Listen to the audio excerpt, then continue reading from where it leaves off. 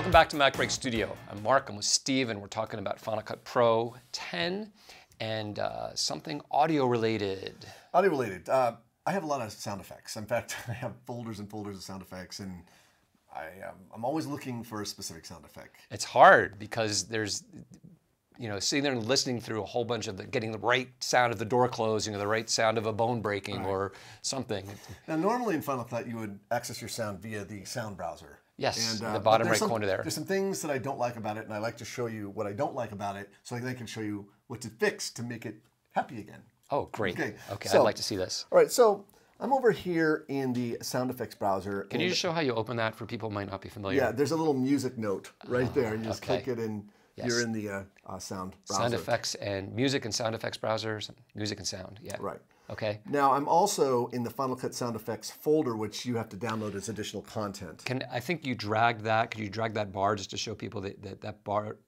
Usually, yeah. Sometimes you can drag it all the way up, and it hides that. Oh, so some people might not know that that's there. Yeah, that's a good point. So if I pull this up, then you can then choose your library. Yeah, you've got a pop-up menu, but you actually can see much more detail by dragging down there. Yeah, so I'm working with impacts and crashes. So I'm looking at all impacts. Well, one of the things I don't like about the sound library is that to preview these, and I double click, there's one. And then in Soundtrack Pro, the old Soundtrack Pro, I was able to down arrow and it would play the next, automatically. play the next. No, not in this. Not in this. I have to double click, or to go down and click on the little play button at the bottom. Yeah, I don't like that. Takes a long time. Right. The other thing I don't like about this browser is that I don't know which of these effects are 2-channel effects and which ones are 6-channel effects. 5.1. There's a bunch of 5.1, right? Bugs me. Yeah. Right.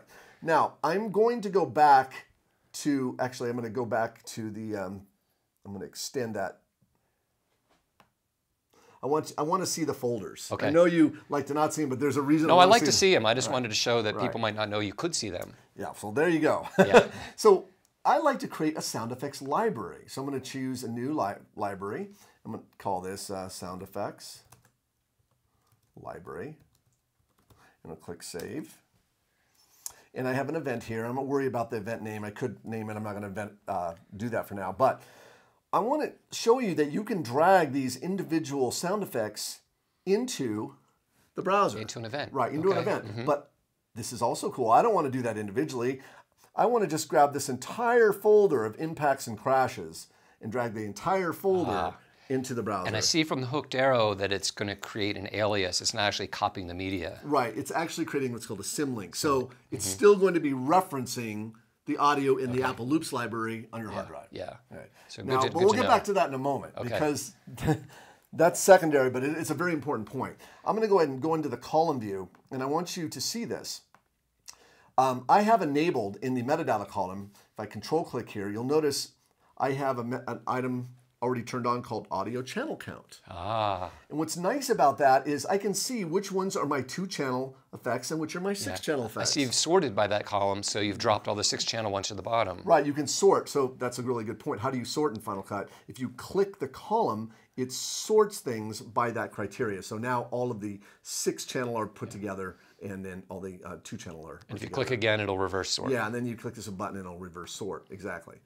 But here's another thing I like is, remember I said that you had to double click each one in the library? Yes. Not so when it's in the browser. So if you play this, and I hit play, and then down arrow, keep down arrow. Okay, you sold me. You sold me right there. That alone will save so much time, because I have done this where I've had to preview dozens or if not hundreds of sound effects and be able to tap through them very quickly, because you know when you like it. Oh, I guess because it's here, you could also favorite it immediately, which you couldn't do in the sound browser. Idea. I'm going to make a smart collection. Oh, okay. Well, let's see. Let's see. I'm so, jumping in. No, it's good because I'm excited. I'm glad you're excited because yes, this is the way that makes sense to me. This is really useful. All right. So what I'm going to do is I'm going to go up to the event and I'm going to just create let's say a new smart collection, and I'm going to call this 6-channel crashes. All right. So I'm already creating a category, and I'm going to edit that smart collection by double clicking, bringing up the filter HUD. And I'm going to add a rule for media type, and I want to do audio only. Okay. So there's all my audio. It's all your sound effects, effects, but it's not specific enough. It hasn't. Yeah, because if you had other audio, if you had music in there or voiceover, it would be in there as well. Right, but let's go a little bit further. Okay. Plus, let's go down and choose Format.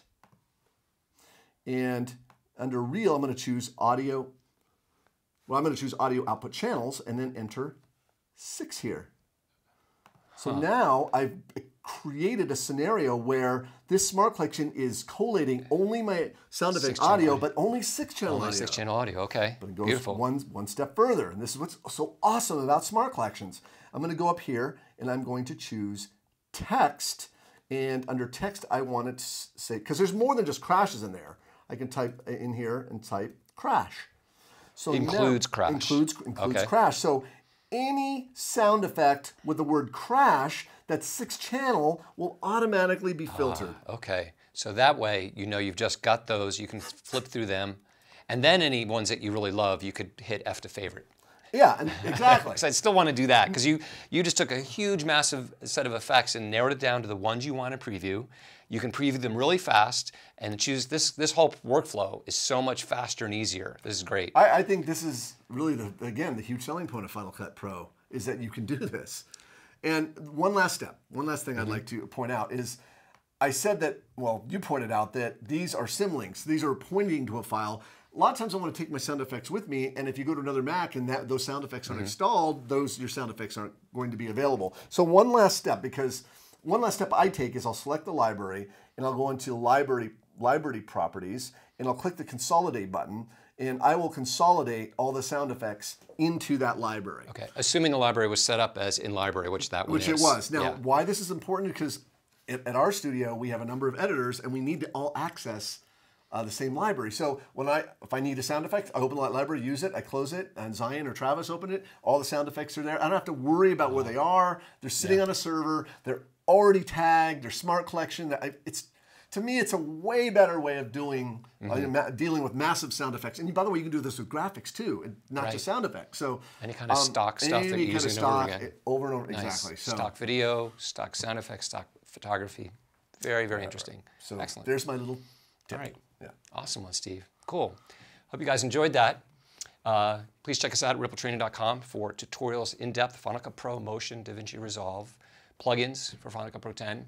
And check us out on Facebook and Twitter if you do those things. We're very much on those, and it's a great way to keep up with what we're doing. And thank you for watching MacBreak Studio.